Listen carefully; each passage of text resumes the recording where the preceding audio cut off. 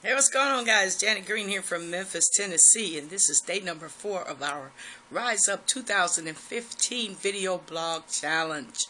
And today's question is, okay, what is the number one thing that I am going to do different or differently for my English people in 2015?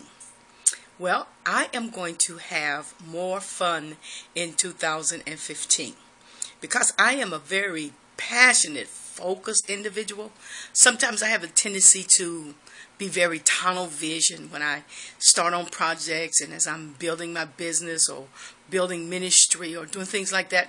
And, I'm just going to have more fun this year. I'm going to create a new me. I'm going to travel more this year. I'm going to visit family more this year. I'm going to do some things that I haven't done in a while. That is, I love to swim, but I haven't done that in several years. I'm going to do that. And I'm also going to go to professional basketball games this year. Since I'm in the city of Memphis where the Grizzlies are, I'm going to attend those basketball games as many times as I possibly can. So that's what I'm going to do in 2015. The new me is coming forward and coming forth, and I'm looking forward to it. Now, if you want to join us in this challenge, I want you to click the link underneath this video. There's somewhere on this page if you're looking at it on my blog.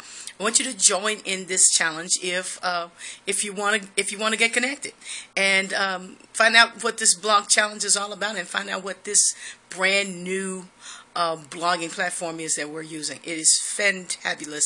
It will bless your life. Now, I am challenging today Keisha Sumner, Vanessa Ricks, and Charlene Baker. You have been challenged. So until the next video, I'll talk to you soon, guys. Have a great night.